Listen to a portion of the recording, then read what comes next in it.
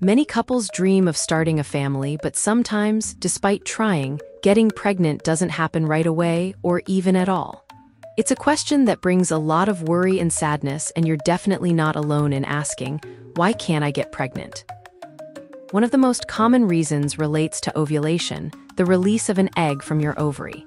If eggs aren't being released regularly, or if their quality isn't ideal, especially as women age, then pregnancy becomes much harder. Conditions like polycystic ovary syndrome, or PCOS, can disrupt this delicate process. Then there are the plumbing issues. Your fallopian tubes are like highways for the egg and sperm to meet, and sometimes they can be blocked or damaged, often due to infections or previous surgeries. Problems with the uterus itself, like growths called fibroids or an abnormal shape, can also prevent an embryo from implanting or developing properly.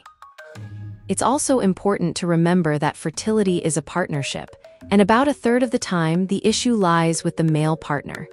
This could be due to problems with sperm, like a low count, poor movement, or unusual shape, which makes it harder for them to reach and fertilize the egg.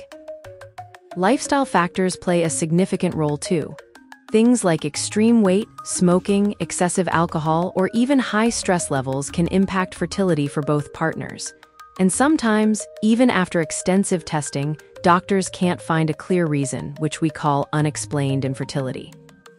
The good news is that understanding these reasons is the first step. If you're struggling to conceive, talking to a doctor or a fertility specialist can help identify the specific challenges you face and explore the many effective treatments available today.